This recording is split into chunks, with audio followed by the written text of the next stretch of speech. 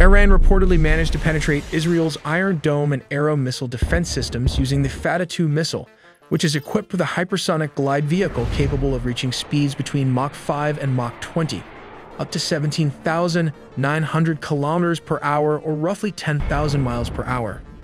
At such extreme speeds, the missile leaves air defense systems like Iron Dome, Arrow, and David's Sling with very little time to detect, track, and engage the threat, making interception efforts exceptionally difficult. This is how it works. The Fattah 2 missile launches with a solid fuel booster that pushes it to hypersonic speeds, reportedly over Mach 15, as it climbs to high altitudes. Once it reaches the edge of the atmosphere, the booster separates and the glide vehicle, carrying the warhead, begins its independent flight. Re-entering the atmosphere at extreme speed, the glide vehicle uses its aerodynamic design and a small liquid fuel engine to maneuver unpredictably, typically flying between 12 and 30 kilometers above the ground. As it approaches the target, it drops to a lower altitude and performs sharp evasive maneuvers at speeds above Mach 5. This combination of speed, agility, and a shifting flight path makes it incredibly hard for air defenses to track or intercept. What sets the Fattah 2 apart from conventional ballistic missiles is its ability to maneuver during flight. While traditional missiles follow predictable parabolic trajectories, the Fattah 2 breaks from this pattern. It uses aerodynamic control surfaces and a movable nozzle powered by hydrogen fuel to adjust its course while gliding through the atmosphere. This is the reason you see the dragon tail all over Israeli sky. These continuous and unpredictable trajectory changes make the missile extremely difficult to track. Its erratic flight path confuses radar systems and overwhelms targeting algorithms that are designed to handle more conventional, stable trajectories. At the core of its propulsion system is a spherical solid fuel engine with a movable nozzle, which allows for precise steering and controlled acceleration during re-entry. This gives the missile the agility to dodge interception attempts more effectively. The warhead, mounted on a maneuverable re-entry vehicle, can further alter its path in the final phase of flight, complicating interception even more and reducing the chances of a successful defense. Iranian officials have claimed that the Fattah 2 also features radar evading capabilities, hinting at possible stealth or low observable technologies.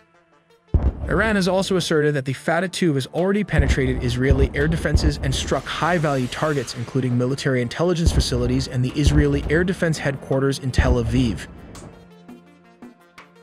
For context, the earlier Fattah 1 missile is a two-stage, solid propellant weapon equipped with a maneuverable re-entry vehicle capable of mid-course adjustments and independent flight. Its warhead includes thrust vector control, allowing it to execute evasive maneuvers during both the mid-course and terminal phases of flight, sometimes as close as 100 kilometers from the target. One of Israel's major disadvantages is its small size. In terms of land area, Israel is roughly 75 times smaller than Iran, making Iran about 7,400% larger. This stark contrast highlights just how compact Israel is by comparison. Because of its limited size, virtually any missile launched toward Israel can reach its target within minutes. This drastically reduces the time available for detection, warning, or evacuation. Geographically, Israel stretches about 470 kilometers. This is around 290 miles from north to south, but at its narrowest point it's only around 15 kilometers, which is 9 miles wide, with a maximum width of about 135 kilometers. This is around 84 miles. Because of Iran's larger size, it can hide its stockpiles of missiles all over the place, and this makes it harder for Israel to destroy every missile storage. Let's take a look at why the Iron Dome failed to intercept the Iranian ballistic missiles. Apart from discussing the multi-layered missile defense system, the Iron Dome itself has a range of around 40 miles, while the David's Sling can intercept ballistic missiles up to a range of 180 miles. The top-tier Arrow anti-ballistic missile systems can target threats up to 1,500 miles away. After analyzing every Iranian ballistic salvo, we realized the Iranian would fire around 100 missiles mixed with drones and cruise missile to overwhelm the Israeli air defense systems. They are then followed by these Fattah missiles.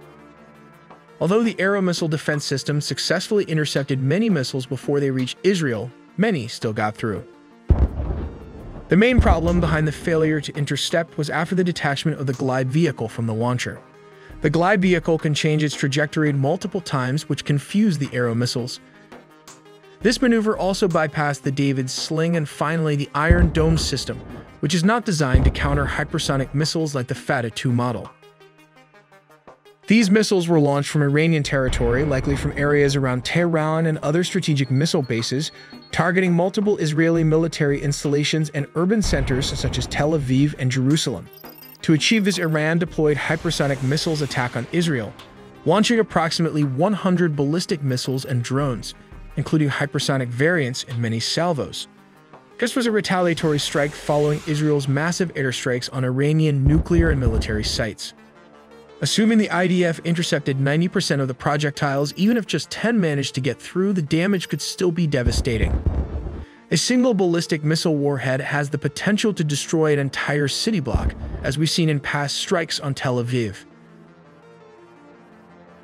The missile has a range of around 1,500 kilometers, only slightly more than its predecessor, the Fattah 1. What sets it apart from other ballistic missiles is its ability to accelerate outside the Earth's atmosphere, while its aerodynamic control surfaces enable steering to evade the famous Aero missiles defense system made by Israel. To give you a broader picture, let's look at other countries' hypersonic missile. Hypersonic missiles are a challenging technology to master because they are so fast that if the US launched a Scramjet missile, it could reach China in just 18 minutes, traveling at speeds of Mach 5 and above. These Scramjet engines collect oxygen from the atmosphere as they travel, mixing it with hydrogen fuel to create the combustion needed for hypersonic flight. Meanwhile, glide hypersonic vehicles like the Chinese Dongfeng 17 became the first to integrate into production with conventional and nuclear warheads. They are also designed to target US aircraft carriers, as they can change their trajectory mid-flight. This US Aero AGM hypersonic weapon is a missile within a missile which pops out its cover and uses only the glide vehicle kinetic energy as a weapon. And not to forget the Russian hypersonic missile like the Kinzhal. To qualify as a hypersonic missile, it must possess 3 key attributes: speed, maneuverability, and accuracy. Let's look at speed.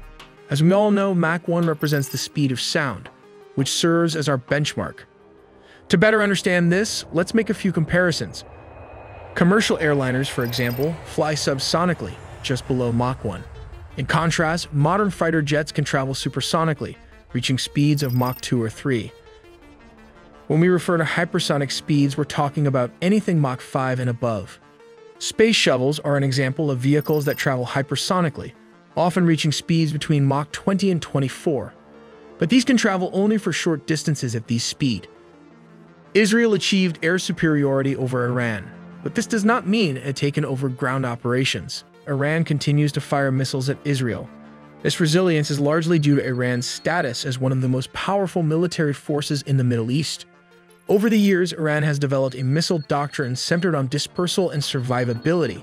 Its launchers are often mobile, concealed or housed in hardened facilities, making it extremely difficult for Israeli strikes to neutralize all launch capabilities quickly. This built-in redundancy ensures that even after heavy bombardment, some missile systems remain operational. Prior to the latest conflict, Iran was believed to possess one of the largest ballistic missile arsenals in the region, with estimates ranging from 2,000 to over 3,000 missiles capable of reaching Israeli territory. Even after launching hundreds of missiles and suffering significant damage to its launch infrastructure, Iran is still thought to retain a substantial stockpile, possibly between 300 and 1,300 medium-range ballistic missiles, posing an ongoing threat to Israeli security. A single ballistic missile warhead has the potential to destroy an entire city block, as we've seen in past strikes on Tel Aviv. One of their most effective strategies is the use of mobile missile and drone launchers. Instead of relying on fixed launch sites that can be easily targeted, they mount short-range ballistic missiles and drones on trucks, allowing them to fire and relocate quickly before being detected. This approach makes preemptive strikes far more difficult and reduces the effectiveness of traditional air campaigns. Their weapon stockpiles are also scattered across rugged terrain rather than concentrated in a few locations. By decentralizing their arsenals, they minimize the damage of large-scale bombing raids and ensure they always have access to weapons, even after repeated attacks. Let's examine the cost implications of a single day of missile attacks. Iran expended over $200 million by launching ballistic missiles along with drones, whereas the IDF spent $1 billion to defend itself. This includes the Era missile, which costs around $2.5 million. The David Sling costs around $1 million to produce, while the Iron Dome costs around $20,000 to $100,000 for a single missile, depending on inflation. By contrast, Iranian ballistic missiles cost around $200,000 each, and its drones only $20,000 to $50,000 each. We also make original engineering content, so please subscribe and hit the notification bell for more videos.